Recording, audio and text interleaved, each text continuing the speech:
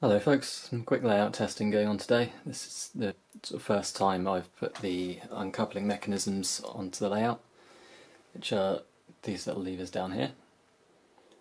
So I'm going to be giving those a go with a test of a shunting puzzle. This is based off the sort of standard Inglenook type arrangement. So I have a few hastily written cards with the van names on, or the wagon names on, and we're going to rearrange these. So the idea is the trains come in this way with the brake van on the end, and it needs to be rearranged and sent back out this way with the brake van on the opposite end. The only real variation to the normal Inglenook system, which will be using these two back sidings here, is that at some point I will need to take this van out and take it down to the stores at that end. That's to sort of simulate this would eventually be a gunpowder van or something delivering to the explosive stores for the quarry down the end here. So let's shuffle the order and see what we come up with. So I'm just picking these at random.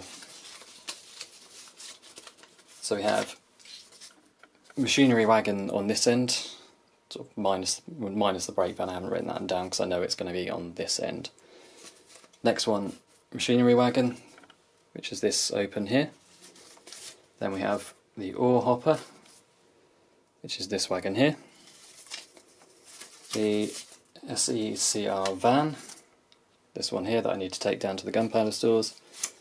SECR open, which is this one on the end. And the SER open, which is the red oxide one here. I'm running the train. Today we have the Manning Wardle Class Q number 353 on loan from Ashford Carriage Works as the shunter. So let's give it a go and see what happens.